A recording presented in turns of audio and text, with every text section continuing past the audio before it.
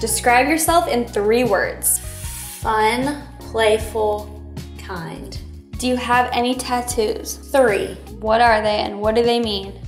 I have a cross right here for Jesus, my ampersand for JoandKemp, triangle for cuteness. Who's a better driver, you or Joe? Jordan, for sure. No hesitation. Would you rather be able to speak every single language in the world or talk to animals? Ooh, talk to animals, easy. Really? Yeah, for sure. I think I'd rather speak every language. Animals are more important than humans. How many pull-ups can you do in a row? Maybe like 10. Really? I would think more than that. Probably like 10. That's probably all I have in me. I can do 1. What is a secret fear you have? Secret fear. Now geckos. Geckos. Geckos crawling in my nose. In your nostrils. Who is your celebrity crush? Margot Robbie. Ooh. She's a hottie. We just found out she was Australian today. Yes, which makes her even better. Even better. What did you eat for breakfast? Avocado eggs Benedict with some pancakes and a protein shake. You're eating good. Polka dots or stripes? If I had to pick one, probably polka dots. Are you a morning or a night person? Night, for sure. I'm trying to become more of a morning person, but night. Same. Have you ever tasted soap? Ooh, I have. Was it because you said a bad word? Yeah, well, yes, I was back talking my mother. How old were you? It was about, no, I'm just kidding. So I was probably like 10. Okay. Are you usually early to things or late? Late. I feel like everything gets to the south last. But what about like arriving to like a meeting or an event? Late. Also. Late? Okay. What is your favorite season? Summer. Who is your biggest fashion inspiration or a fashion icon that you aspire to be like? Kendall Jenner, for sure. Name one of the 7 dwarfs. Sleepy. The craziest food you've ever eaten. Squid. That's crazier than me. Oh gosh, nothing crazy. It's kind of sad. I can't even think of anything. Like, I can think of Fried nothing. beans. Yeah, like broccoli. What is your dream car? G-Wagon. White, black, what color? Probably black. What is your guilty pleasure? Maybe like a guilty pleasure TV show and also maybe a dessert or something that you love. Brownie and ice cream, like massive brownie and ice cream. Okay. And TV show, Grey's Anatomy. Are you the one who told me you always eat a pink Starburst at night? Yes. Just one? Two. 2 pink Starburst. Every night? Pretty much every night. It's your little treat. Yeah. After chocolate. After chocolate, okay. Who's funnier, you or Joe? Me, of course.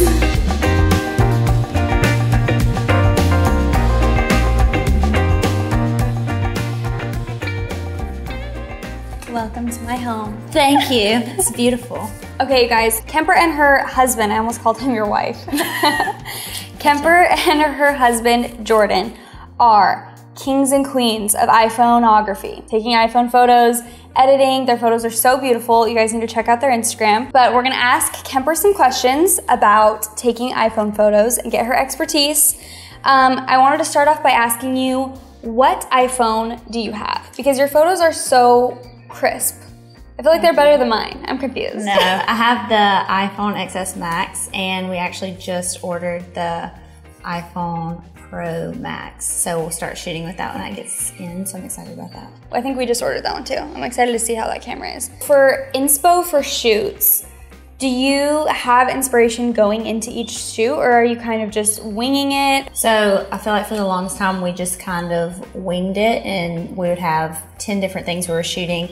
It kind of just got overwhelming, just like what do we want to do, and it kind of got stressful. So now I've planned each outfit more, location, get kind of inspiration, the vibe I'm feeling for it. So we do plan them mostly. Where are you getting those like shots that you're like, oh, I kind of want to create something similar to this? Where are you finding those? Mostly Pinterest, yeah. So I do follow some accounts or even just websites that, clothing websites or whatever, that I'll kind of get inspiration from. So Pinterest, usually Instagram. What are some of your favorite sites that you like even just like fashion websites or anything that you get inspo from? Verge Girl. Such cute stuff. Yeah, especially for like summer, it's like such a good like summer vibe.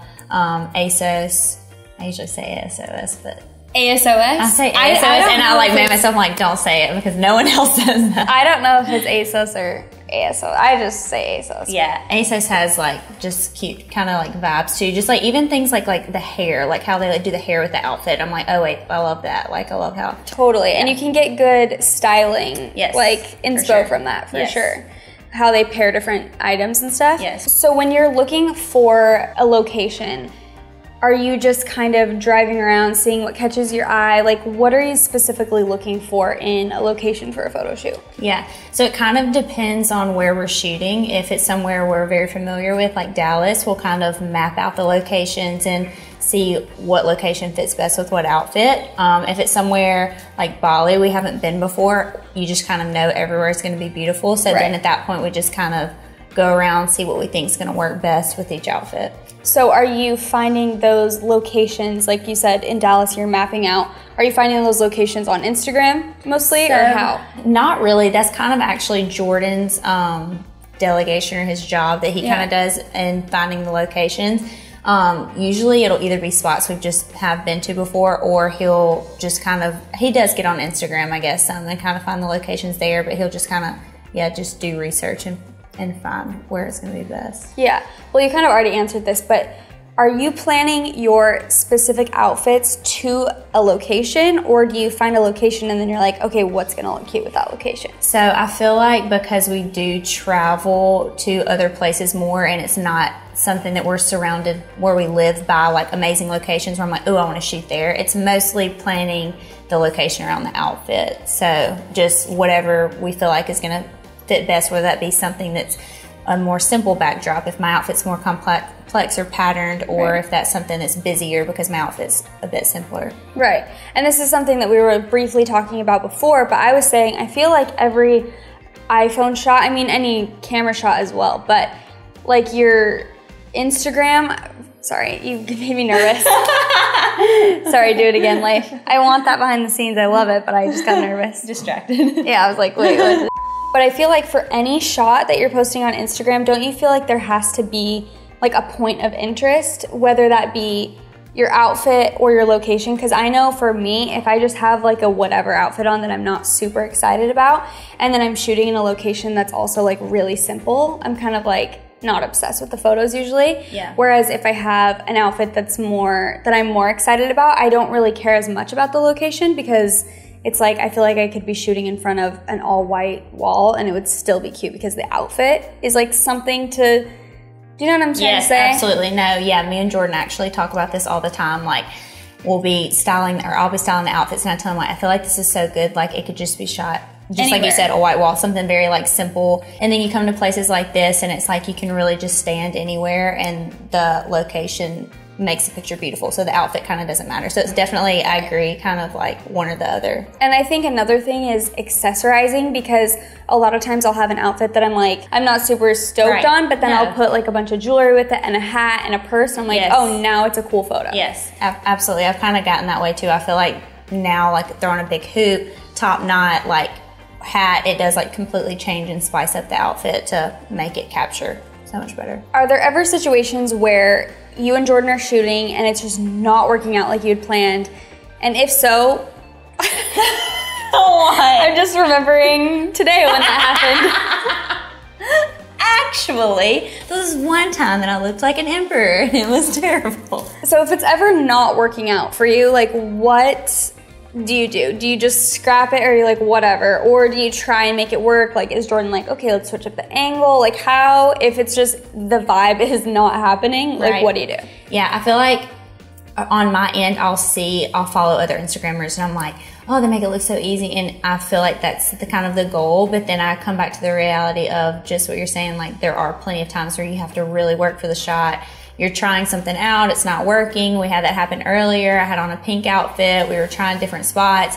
It just wasn't vibing. So if it's obviously a sponsor post, it is something that I have to make it work and figure out how to make it work. If it's something that's just I picked out, we'll try to switch up the location. If that doesn't work, then we may just save it for later or something like that. And I think another good tip is to think about the vibe of the outfit with the location, because I don't know, if you're shooting a nighttime picture and it's like with flash, it's cute to have on maybe like a more edgy outfit, like an oversized like sweater or an oversized hoodie or denim jacket, whereas like if I was wearing this and I was trying to take a flash picture at night, it would not be the vibe. So I feel like you have to match the yeah, for sure.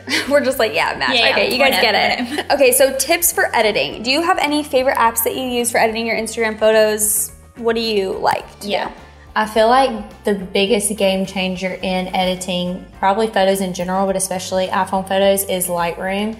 You're just able to completely adjust whatever, highlights, shadows, all those different things that can completely transform a picture. But just as far as like, everybody always asks me, what presets do you use? Do you use presets? And I don't use presets, but we just do use several editing apps. It's just a combination of all of those. Visco is another one that I love. And it's actually, people ask me like, what filter do you use? It's not even specifically one. It just kind of depends on the picture, the lighting, the coloring. And I'll use different ones. I use the E series a lot. I use some of the A series in Visco. So you're right. Like, there's so many, I mean, there's tons of editing apps out there. Lightroom does, I feel like, give you so much control. Yes. And even the HSL sliders, like adjusting hue, saturation, and luminance of specific colors is really nice to be able to do. So I think that Lightroom is like a really good place. I mean, even if you're not using presets, if you're just wanting to adjust like the photo itself, it's really good.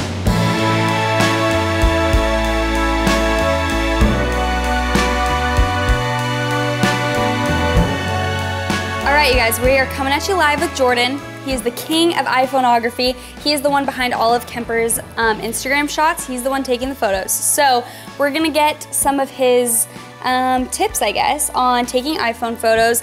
And I wanted to start by talking about locations. So I feel like you're more of the location guy. Like, you're always the one searching for them. Yeah. So what's your vibe? Like, when you're searching for locations, let's actually talk about this right now. Yeah, no, so we planned to shoot at this location right here. We loved the setup of everything. There was the flowers, the trees, those chairs are amazing. But as you can see with the sun right now, that it has tons of just speckled shadows. And so that's not gonna make for great lighting. You could potentially use this location where it's all shaded. Yeah, shaded. You can even see on me now that this area is just not going to work just because of lighting. You don't want these splotchy bright parts because they'll sometimes get blown out, and then the darker parts could even be too dark or whatever. So we're going to search for like a more evenly lit area. Yeah, and I think like specifically for iPhone photos, that is, because sometimes with the camera you can obviously make that work, like because it can capture more depth, but when you're talking about an iPhone photo, you're right. It's like sometimes things just get blown out, especially if you're a beginner. Yes. And you're shooting iPhone photos, I would definitely go for just like even light all around. For sure, yeah, because you could make something artsy with shadows. People play with shadows, but especially if you're beginning or just trying to do something simple where you know you can create a good photo, you want to look for the even lighting. So, okay, well, should we try and find something else? This is evenly lit. The sun's coming in from this angle. And so you can see that this house or this room or whatever is casting a shadow on this entire area. So if we get our subject, Kemper, so yeah, we'll just get her to sit in this chair because it looks like it's evenly lit. As you can see, there's no sunspots on her. She's completely shadowed. It's not dark though. She's still getting light because we're outside and there's open over here, so she's still getting a lot of light, but it's just even. There's no bright highlights, there's no dark shadows. And I think like that's another thing to be said is that there can be too dark where it's like there's not enough light and it's just not a good look. But this is pretty, and I think this is a good example of like good natural light. Yeah, so we're gonna start off you take your iPhone. A lot of times this lens area, it can have fingerprints. You're always carrying it and touching it. So I always take a soft material and just wipe it off before. Sometimes it'll cast haziness or something, but this just always makes it more clear. So when you're picking location, when you're choosing location, you kind of want to know, like, what do you like about it? Do you like just the chair, or are you liking what's around it as well? Which in this case, we have a bunch of greenery on these wood beams and stuff. Since we like the whole area, we'll start further away. For angles, you'll see a lot of people just pull up their phone and they'll just hold it at chest level and start clicking the button or whatever. A lot of times with Kemper being kind of lower, she's sitting lower, I can bend down, and this can create more of a, you want the camera level with your subject. Definitely. That's the easiest way. You can create certain angles where you're getting up or you're getting down low, but just for best practice all around, it usually works best just to get your camera at the same level as your subject, and then just kind of start to frame everything. You don't want to be too down, you don't want to be too up. Get it level, hold it flat. It creates just a nice, natural looking image. And then we can talk about framing. So right here we can see that we have lines on the ground. You don't want to be crooked like this, nothing crooked like this. So you want all the lines. I'm going to have that one level on the bottom. And then we can also scoot back and we can get some of the greenery, and you can see I now have a line at the top as well. And then also, if you're playing with lines on the sides, once you start getting these bushes, and you just want to make sure all of your lines are lined up. You don't want anything crooked. We usually keep the subject in the center as well. So talking about framing, you can do stuff where your subject's off to the side, but we like to usually just keep the subject in the middle. Everything's balanced. I feel like it just works well that way. Yeah. So are we gonna start taking pics? Yes. Kemper, she usually just does posing, but I mean, this is simple. She's sitting down. She'll create cute, like her feet are crossed, that creates cuteness, you know what I'm talking about, Kemp? And then she's just got the shirt hanging off, whatever. But yeah, so we'll start with some further away, then we'll move closer. So as I was talking about, I'm just lining things up, bottom lines on the side of the frame. And then you can kind of see some of the white detailing up there I'm getting in the image as well. And so I'll start and I'll just hold it still. You don't want to be moving around or anything, hold it still. You can also talk about lines of thirds. Sometimes you can have you can have Kemper in the middle of the frame. I'm actually going to push her a little further towards the bottom. I don't want to get all of this grass down here. I think what's up and above her is a lot prettier. And then we'll take a couple here, and you can see that Kemper's moving as I'm taking. So she'll pick a leg up, the chair will spin. She's now facing away. This is not what we're going for, but she's back. I'll take a few here. I'll lower my angle, and it'll sometimes create a different aspect. And then we just take a lot of images. Probably while we're here, we'll take a total of 50 to 80 images. Some far away, some up close. Once I feel like she's done all the poses here, I'll scoot a bit closer. And so this will be more, you're getting more details of her outfit. You can now see more of the hat. You can see more of the background now as well. That's inside the house. As we're further away, you can see more of what was outside. But as you get closer, your subject becomes more of the focus of the image, yeah. And so I'll get down on her level, make sure all my lines are straight again, and then I'll just start taking. And so Kemper will continue moving. Sometimes you can create, like, the best poses are just her moving naturally. Yeah, whether that be looking down, looking up, see she looks to the side, picks a leg up, does her chair spin. We'll see, yeah. But yeah, just moving naturally. Move your arms, cross her arms, touch the hat. Sometimes you'll get the best photos just from candid movement, fixing her hair, something like that will create it's something natural. It's not posed. Also, you can get very up close detail shots. Right. And so this is less about the location and more about either Kemper or her jewelry, maybe the hat. We really like the hat because it has boho vibes or whatever. And so and I'll also even if you're shooting like a brand, like a sponsored, like a brand deal for the jewelry, then it's like, for sure, obviously that's something you'd be that's focusing a great on, point. Yeah, so if you have a jewelry shot or whatever, it's less about this. Right. You know, this is all pretty or whatever. And maybe you could do even a carousel. I know we do lots of carousels. So you could show the location, or if it's a jewelry shot, we may do the jewelry shot first. Right. And then slide to the right or whatever so you can see where she's at, you know, where we're at. We're in Bali now, so you can see the beautiful architecture or whatever. But yeah, so for a detailed shot, we'll come up close. And then this is just about, we'll take 20 shots here, and then we'll start above sometimes. I like this with the hat. It's kind of covering up her face. You can get down on her level, and it creates just a different angle. And we'll take all of these. You don't have to just pick one and sit here and, you know, just take 100 at this angle. Above. Yeah, the above is very pretty. It's really pretty. You can even get closer and get artsy shots. I love that. Yes. Love that. And so Kemper's still just moving naturally. She'll look around, look down. Sometimes, you know, the chair spins or whatever. I think that's perfect.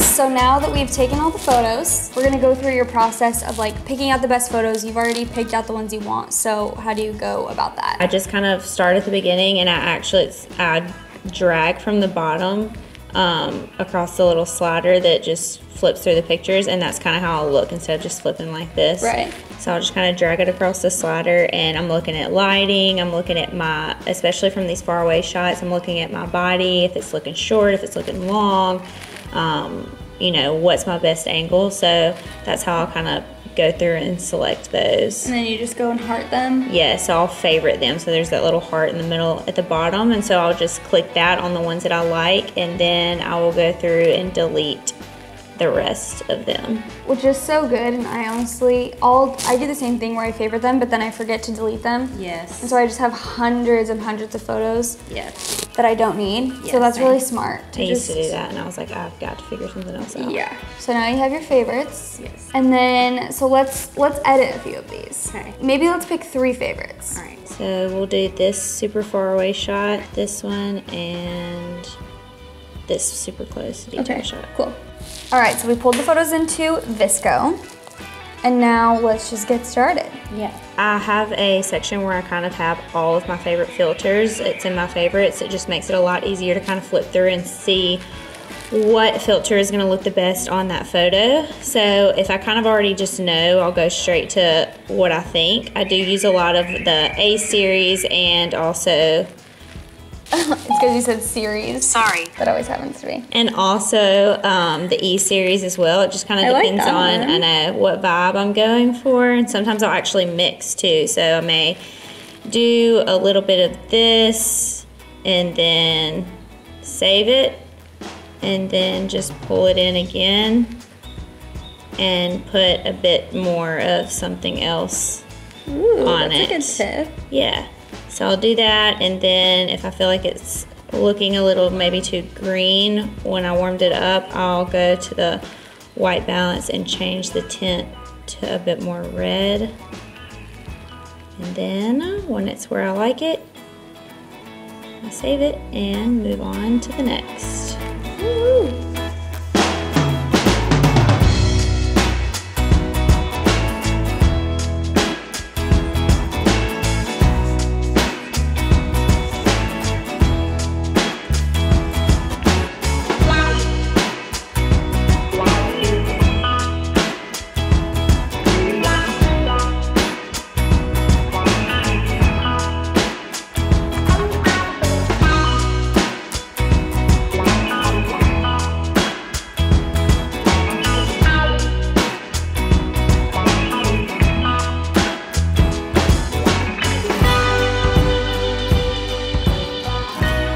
Okay, well thank you, Kemper, for being on my first ever Jaci Marie TV episode. Thanks for having me. I know people are gonna love it. Thank you for all your expertise. And now we're ending with a challenge, and I challenge you to a staring contest. Ooh, I'm good at Are you good at them? I really am. Oh, I'm I'll not like very stare good. so long until I start crying. I'm not Committed. very good at these.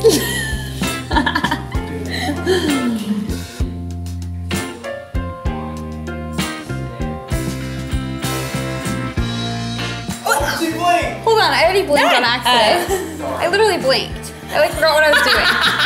You're like, I'm like, okay, I got like too sidetracked. Okay, do it again. Okay. no smiling.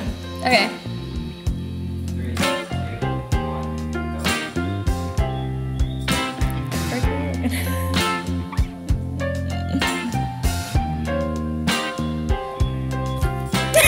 I'm horrible.